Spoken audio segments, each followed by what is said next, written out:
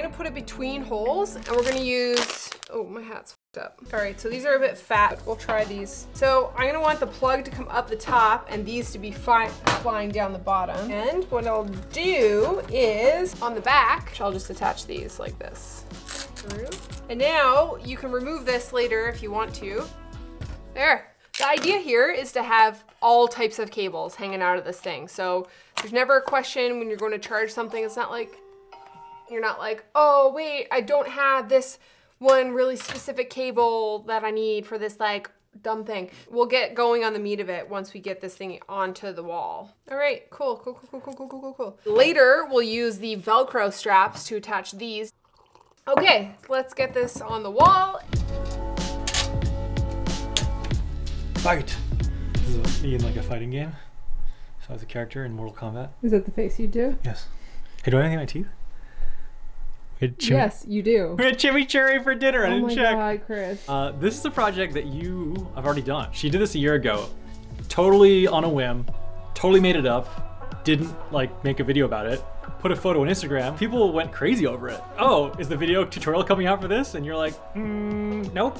We have the basement studio now, as you are well aware. We'll link to some of those videos up here. Without further ado, we're going to make the charge wall 2.0. Not to like smile because I don't want to show my green teeth. Oh my God.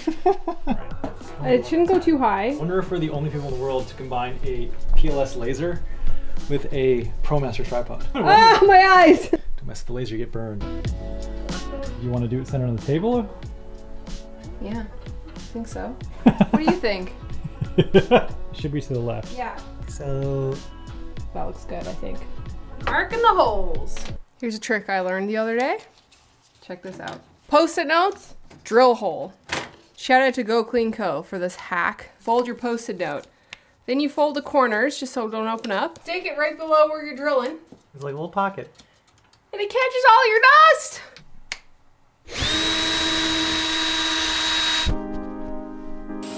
So with that matte black wall, because it's a matte paint, every time you touch it, it gets prints on it and it looks like shit. So if you're using the same paint I'm using, which is the Regal Select Matte Finish from Benjamin Moore, which is wipeable, not all matte paints are, you can take a clean, damp sponge that doesn't have any soap, brand new damp sponge, like kitchen sponge, and just kind of wipe in one direction off the fingerprints and they come off. So I'm just gonna use 3M Velcro strips to attach these, and then I'm gonna do cable management on everything. So we're gonna B-roll it, montage, whatever you call it.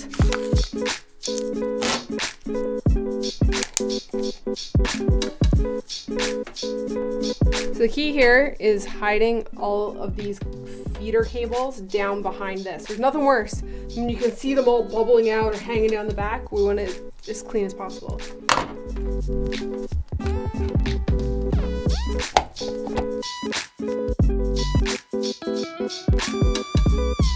Well, I'll give you a quick tour of it. There's still room for extra shit, place to hang your headphones while they're charging. These just are great storage for like mics when these have to be plugged in and charged, just to stick them in here and just plug them in. This has 1, 2, 3, 4, 5, 6 USB ports on it. So at any given time, this could be charging this, these, phones, anything can be like, you know, layered up in here. There's cables in here that can come out and be plugged into this. All the cables are fed down behind the pegboard and just tucked in. So they're just kind of like jammed in there. And I just use these little cable management tabs just to keep the wires from pulling out. So a small extension cord, or just in case we need it, we can see it, we know it's there. This is the Aperture AL-M9. It's kind of cool that they can magnet on here. I'd like to have a couple more of those. That's it. Charge wall, done. Matte black, a few white accents, a handful of batteries down here to swap them out so we don't have to be running up and down over the stairs when we're recording podcasts and stuff. There you go. Great job. Thanks. Good job, too. Nice addition to the studio. Yeah, a little addition to the studio. So there's still a couple of things left to do. Should we end it here? We're gonna end it. Well, I hope you guys enjoyed this charge wall video. Regret not doing it last year, but here we are. Now we have 2 charge walls under our belt. If you wanna check out our first one, it's linked in the highlights of our Instagram story. But yeah, if you like the video, give it a thumbs up, subscribe, and hit the bell so you get notified when we post videos. We'll see you on the next one. Oh, by the way, as I mentioned, links for everything used here, blog post, description box. Once again, you're just saying numbers.